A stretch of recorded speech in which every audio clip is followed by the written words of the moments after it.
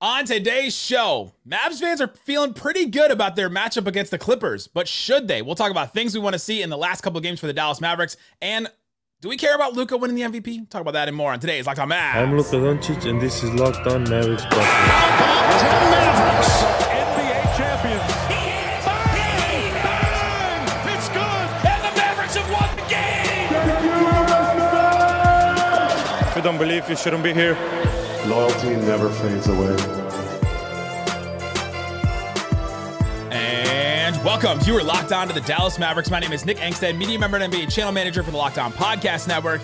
Your team every day. Thanks for being a part of the show, making Locked On Mavs your first listen today. But the best way you can help us grow the show is to listen every day on any podcast platform, leave a 5-star review, like the video on YouTube, and comment anything below. Let me know your confidence level against the Clippers. Scale of 0 to 5.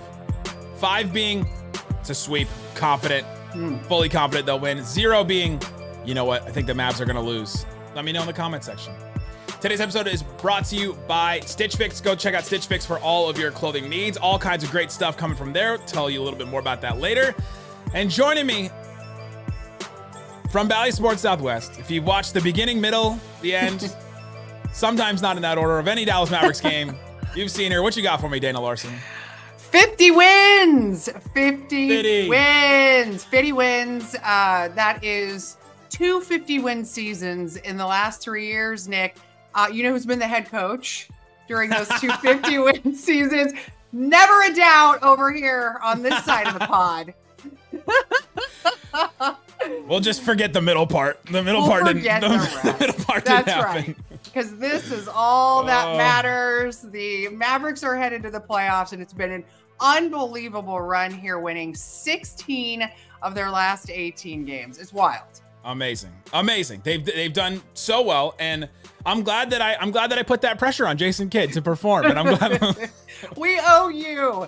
I'm glad that if somebody, he just needed a seed of doubt placed in his mind. That's right. And there's no gloating over here. It's just sometimes the voice of reason.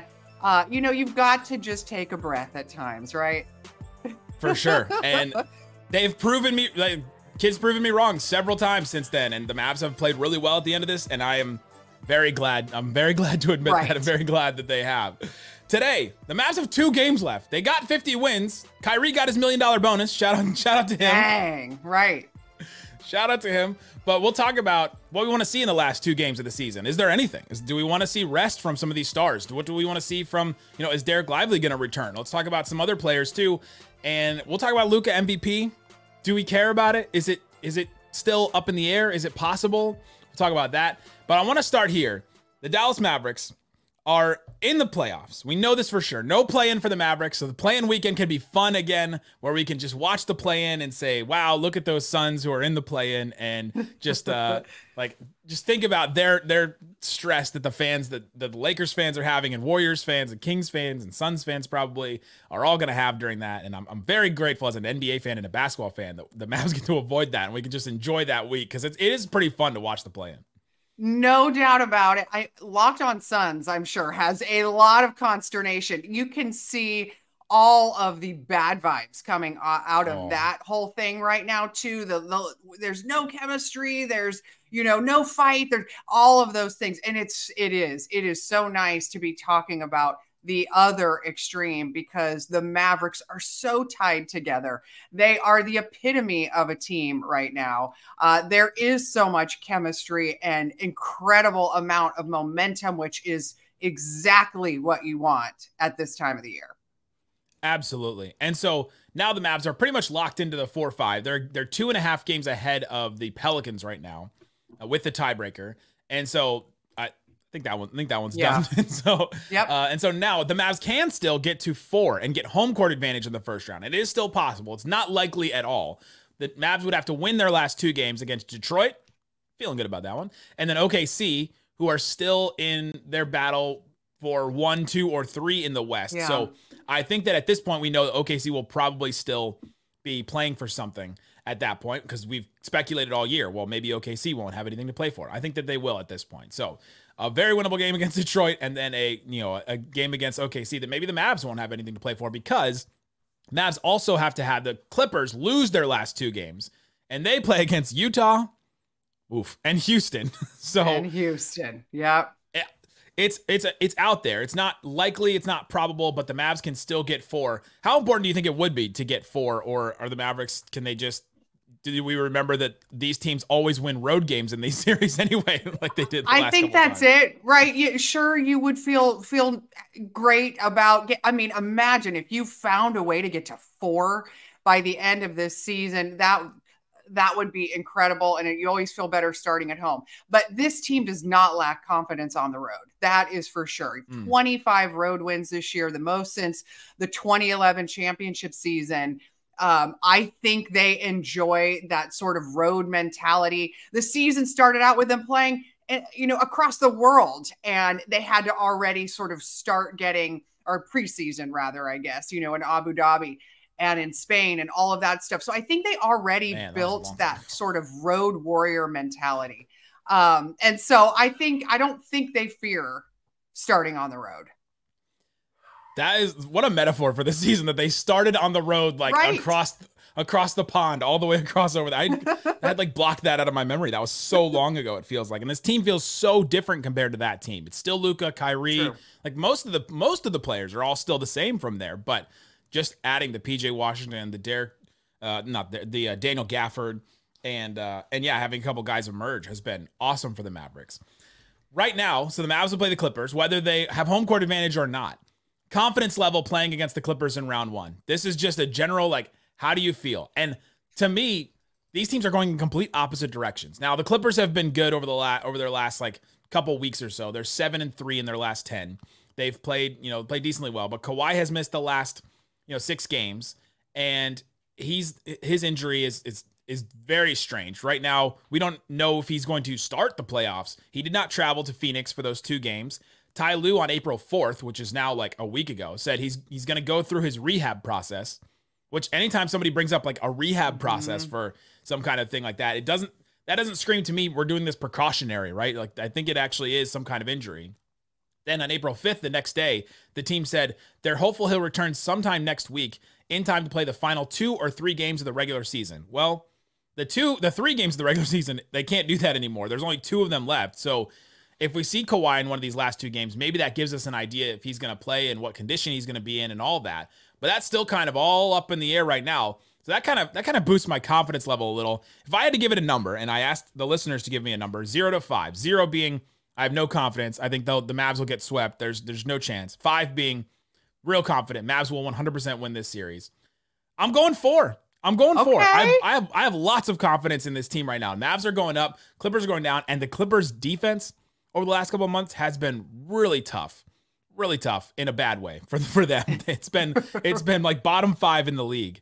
And I think that they're going in a bad direction. And I'm not sure that this specific Clippers team is one that can just turn it on in the way that they have in the past. You know how the Nuggets last year coasted for like the last 2 months of the season, then all of a sudden just turned it back on. Especially with a Kawhi injury, I'm not sure they can do that. So for that, I'm gonna stay with 4. That I still think the Clippers can absolutely win this series, but I'm real confident in the Mavs right now. Okay, I like that. I think I'm at like 3.9, maybe. What's the 10th? I don't totally know why. I think it's just that I do feel like this is one of the tougher matchups they could have ended up with. And they've not had a lot of playoff success against the Clippers in the past. Played them a couple of years ago, lost both of them. But this is, entirely different teams for sure. What you do wonder, right? Are you seeing the Clipper team that was like unbelievable in January and February? Or are you seeing that team in March that all of a sudden you went, oh, okay, there's some things that are coming back here a little bit. They lost like 6 of 9. Westbrook was out for the majority of those. Sure. Actually, really felt like Russell Westbrook's injury in that stretch was a real problem for them. And anytime you're talking about Kawhi and a knee issue, there's always like mystery surrounding it. And I don't know why you would even at this point want him to come back and play in any of the games remaining, because you don't want to take any chance or risk anything with him. Then you've got Paul George knee soreness. James Harden, right foot inflammation, and Westbrook still dealing with the repercussions of that hand injury that had him out.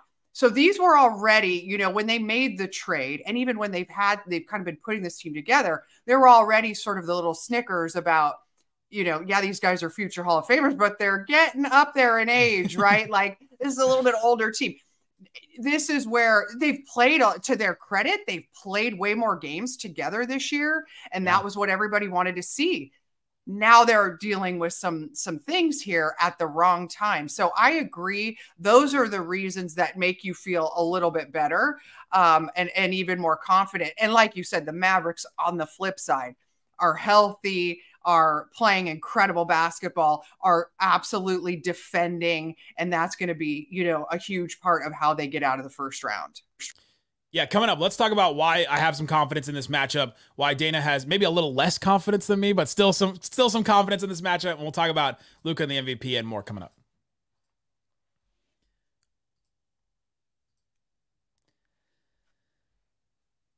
Today's episode is brought to you by Stitch Fix. Stitch Fix is a service that helps you boost your confidence, because everyone has that instant confidence boost when you're wearing something that just feels good, that looks good, that you know that was right in your budget and hit all the marks right there. And Stitch Fix will give you a stylist to help you understand your style, your budget, and your size, and help you do all the shopping for you. The easiest way to update your wardrobe this season, go check out Stitch Fix. I got a box. I put in basically like a dating app for clothes. You go through, they show you a bunch of different outfits after you walk through, like your size and your style preferences, and then you swipe. I like this, I don't like this, I like this, I don't like this, and you pick different things out from an outfit, and then they put it all together, and the stylist decides, let me send you this kind of stuff. And then, even then, once they send you stuff, you can still look through it, pick the things that are just right for you. And I like that. You're able to send it back, and then you don't have to pay for the stuff that they sent you that you didn't like. And then you keep the stuff that you do.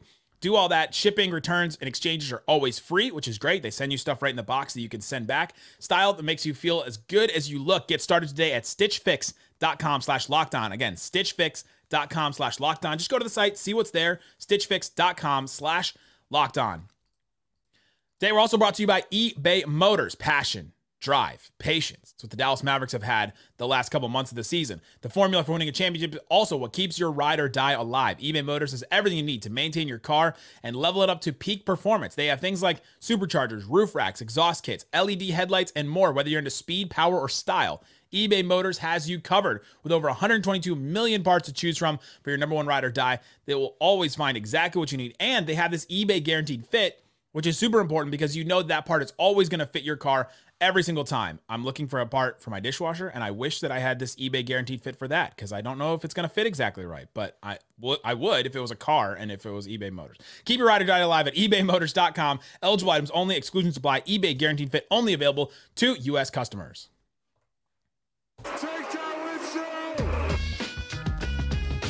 Thanks, everybody, for hanging out with us on Locked On Mavs, being part of the show, part of the Raccoon Squad, listening every day. We appreciate each and every one of you for checking out the show and for being part of the crew. Go check out Locked On Sports Dallas on YouTube, the YouTube channel, as well as Amazon Fire TV. We've got all of our Locked On Dallas shows and national shows playing 24/7. So if you're just like, I don't know what to watch today, just turn it on and then see what show is on there and see if you like it.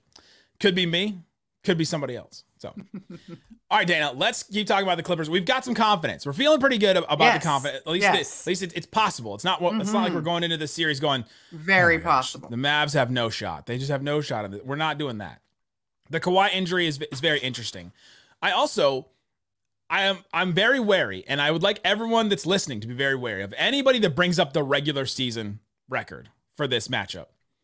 Yes. Clippers won 2-1. If anyone says that as a reason for confidence for either side, just throw it away. Watching. Throw their whole opinion away, because this Mavericks team is completely different. And yes, the Clippers team is different than the one we saw, 2 or 3 years ago. But this Mavs team is completely different than they were 2 or 3 months ago. Right. And all the games between the Mavs and the Clippers happened before Christmas. And Dereck Lively only played in one of them, by the way. And the Mavs won that. And the Mavs won that game. And he didn't play in the other ones. So I'm very curious, and we'll talk about Lively a little bit later, but I'm curious how this Mavericks team will look against this Clippers team, especially if they try to go small, if they try to do something like that, and how will the Mavs counter that? Well, I do think that's interesting with Lively. And Lively, do you want to get into Lively now, or should we say that? Let's do it now. He's been out since April 2nd. He's been out for 6 games. And I'm curious, like he played the only game that the Mavs won against the Clippers. He played 26 minutes. He had 6 points, 4 rebounds. He fouled out of that game, but he was a plus 15. Maxey as was many also points out as he had fouls, right? Yeah, right. Maxey was also out that game, so they just needed a big body, and it helped them. I thought it really did. And yeah, now I'm not sure exactly when he's going to return, but the prognosis was like he would return right before the playoffs, and the fact that they avoided the play-in was great for him because now they have this extra time. They do have this extra time, and there's, basically zero chance he is available for these final 2 regular season games. We've heard that much from Jason Kidd. And yes, is he going to be available at all in the playoffs is a really good question. I think he's come so far too from the first half of the season, the first half of his rookie season. I mean, he is really somebody now that you're not as worried about getting in foul trouble and, completely taking himself out of a game. I do think he's somebody that, Jason Kidd trusts, quite a bit more. The question will be, though, he will have not played for a pretty good chunk of time now. If you add in the next, 10 days or whatever it is before they actually get started. Right. And so now you are thrown into the fire. I mean, truly, as Kyrie Irving put it, when you get to the playoffs, this is where the grown-ups are. And so you've got to be ready. You got to be you've got to have studied up, and you cannot be slow in any way with anything that you do, especially against a veteran team like the Clippers.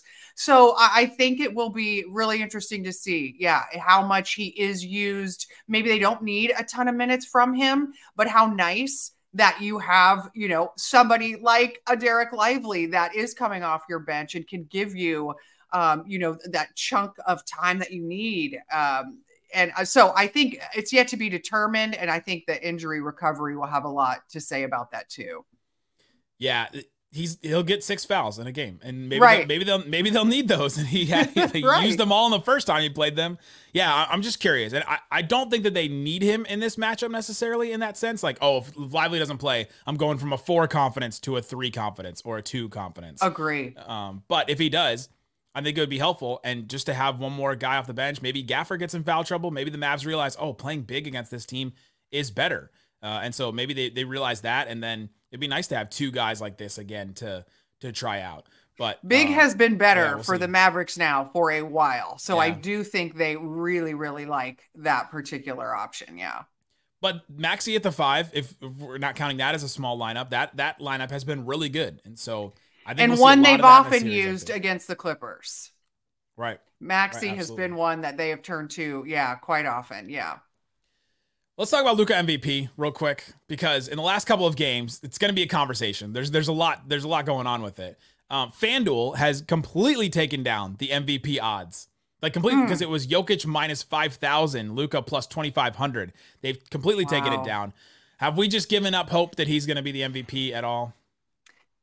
Yeah, I mean, I think maybe that. Unfortunately, I know it sounded so defeated. That was a sad. It was. It made me sad to even say it, because it doesn't make any sense. And it's truly here's. You want to throw some more stats out.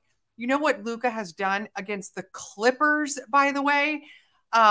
He owns the Clippers, so that gives me even more confidence. He has 5 40-point games against them in the playoffs. So I just know, I feel like he may not get the MVP, and then he's just going to be incredible in this first round against the Clippers. And it's just going to continue to support, the point that he should have been an absolute legitimate, option for this. That he is going to finish this year doing something that nobody has ever done. His stat line will be something we've never seen before at the end of a season in the NBA. He makes history on a nightly basis. He wows us on a nightly basis. He has this team to 50 wins in an incredible position going into the playoffs. That's what you wanted to see.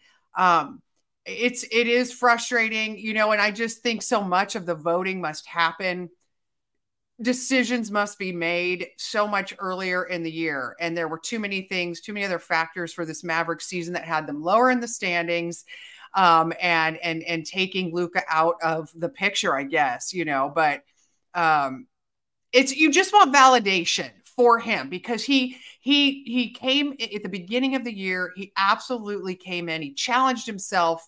He challenged the organization. He challenged his teammates, and they've all, stepped up. They built this team to be better around him. He forced himself to be in great shape and has been there and hasn't missed games. And, and he's carried them when Kyrie wasn't available. It's as everybody now is really saying, it's an MVP worthy campaign. That's all you can, in the end, say about it. It absolutely is. And honestly, Jokic just had an MVP worthy campaign too. True. There was 2 awards. They couldn't do East to West because they're both in the West, and the West is way harder than the East is. But it's hard to look at it, and it's all subjective because it's all subjective about what each individual voter thinks is who's the most valuable and all that. Jokic is even Jokic's splits, his on-off splits are better than Luka's, and you have to and it's kind of because Denver plays these all bench lineups that we saw last night against in a game. And so there's all kinds of different things and context and all that. And so I hope Luka comes in second at least. The highest he's ever finished is 4th. But yeah, I'm also kind of resigned to. I'm going to do this Sean Heath when he announces a foul for a Mavs. Foul on Josh Green. If you heard him do that in a Mavs game. He does. The Mavs PA. He does. I love that about him. Yes. Luka's not going to win the MVP. I think I've come to terms with it. I know everybody put their best campaign out there. You did, the Mavs did, Luka did, everybody left everything on the court. That's all you can say at the end of the day. I mean, Luka, I don't know if he did. Remember what Embiid did last year? Embiid basically begged for it last year. So can Luka just beg? Beg. I guess you're right. I was meaning he let the play do the talking, but maybe that was the problem. Doesn't work. Maybe he does need to be out there. There's clearly no voter fatigue with Jokic, which is interesting because that's been, that narrative comes up quite often. Here's a guy who's going to win it 3 times now, and that I felt like if you were looking at those narratives and you could go, Luka, this is his moment. And maybe this was just step 1 to his moment. Well, and there's nothing to hold Luka back from doing this again next year too. The team is set year after year. Pretty much everybody's going to be back. And so, yeah, this is something that we can watch next year. And I guess we'll start MVP watch again all over again next year. Coming up, let's talk about what you actually watch in the last 2 games, because I got some things that I'm looking for that I want the Mavericks to do. And let's get into some of that coming up. Today's episode is brought to you by FanDuel. I mentioned that FanDuel already has taken down the MVP odds, but there are all kinds of other things that you can get in on. They put it back up. Jokic minus 5,000, Luka plus 2,500. They put it up from last night.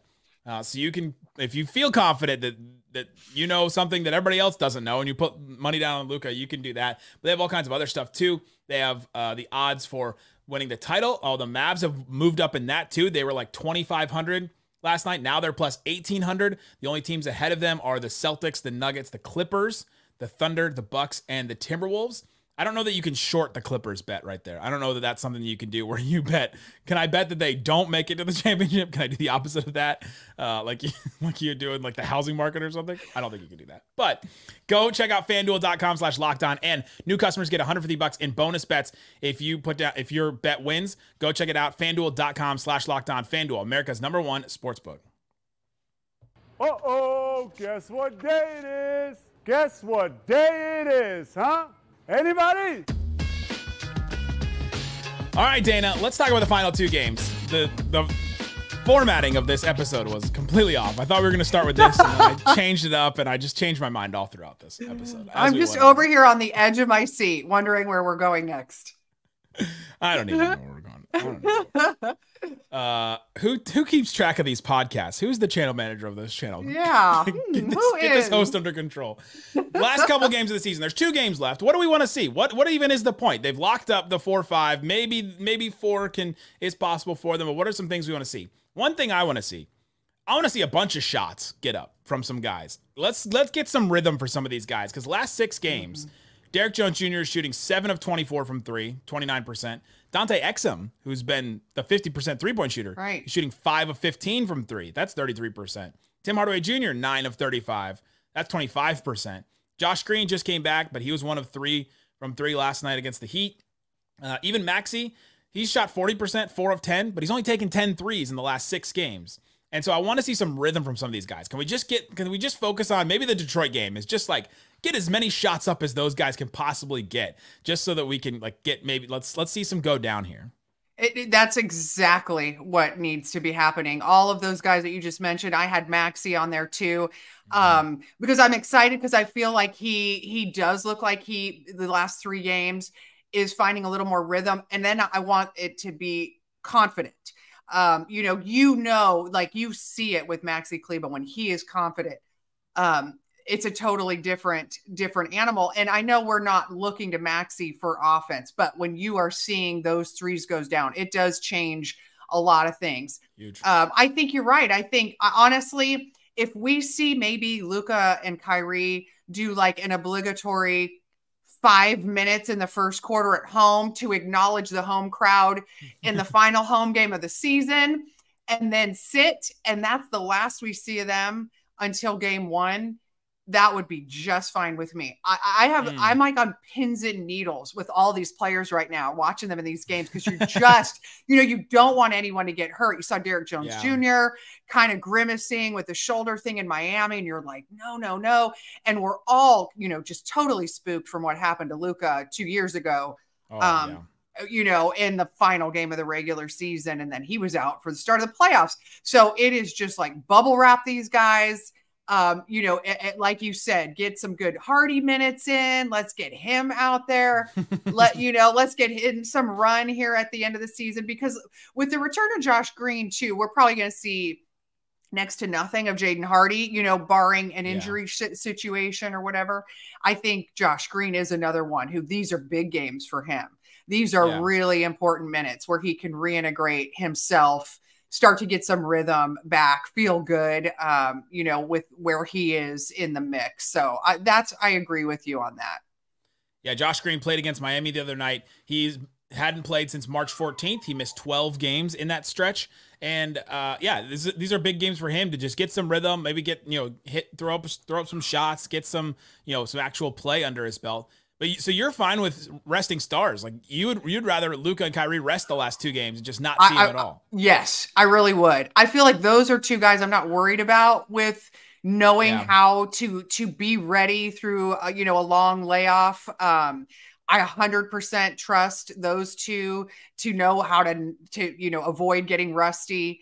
And I just think health, like Kyrie Irving was asked after the Miami game. I think they kind of described it to him like, you don't have, you've got like 10, 11 days without like a meaningful game if you count these last 2 games of the regular season.